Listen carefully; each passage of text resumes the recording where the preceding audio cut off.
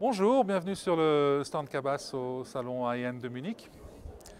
Pour 2014, nous présentons ici en avant-première mondiale le nouveau processeur de la Sphère.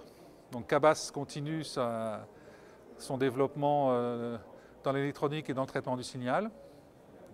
La version initiale du processeur de la Sphère,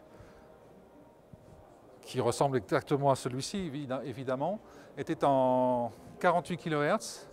Et là, nous avons tout changé pour passer en 96K. L'avantage principal technique est une plus grande stabilité dans les hautes fréquences, ce qui nous permet en filtrage numérique de faire des choses plus intéressantes et de travailler jusqu'à 30 000 Hz. Pour un filtrage 4 voies numérique, c'est unique pour l'instant. L'atout à l'écoute, c'est bien évidemment, comme pour les processeurs 96K, que nous avons aussi dans nos outils de streaming, d'avoir une meilleure aération et une stabilité d'image plus intéressante grâce à la qualité et à la régularité de la reproduction des aigus. On n'a rien changé sur la sphère elle-même, sur la partie acoustique. Alors la partie mécanique de la sphère est la même. Ça, c'est un produit abouti et pour l'instant, on n'a pas trouvé d'amélioration technique à faire qui était valable. Il y aura sur les versions de série une amélioration esthétique qui va être sur les logos, mais ça c'est vraiment purement de la cosmétique. Sur le côté technique, on reste sur les mêmes principes d'avoir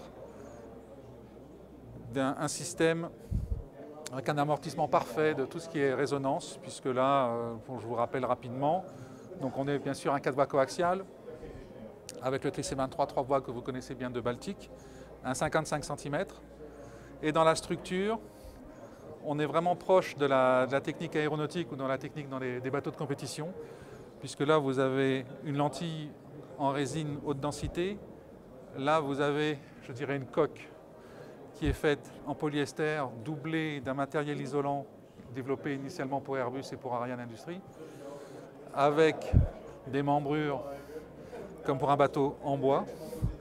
Ensuite, ici vous avez un pied qui est en aluminium, et après encore un plateau en résine haute densité.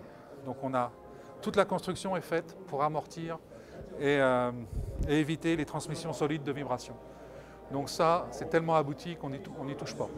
Vous voyez même d'ailleurs que le pied, ça on n'en parle pas souvent, mais le pied n'est pas symétrique. La forme n'est pas symétrique pour justement minimiser les diffractions encore.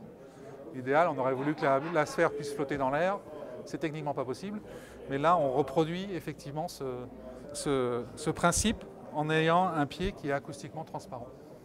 Petit rappel simple, la sphère est disponible évidemment. La sphère est disponible, ce nouveau processeur arrive dans 3 mois. Il arrive également avec une nouvelle électronique de 500 watts pour les médiums et pour les aigus.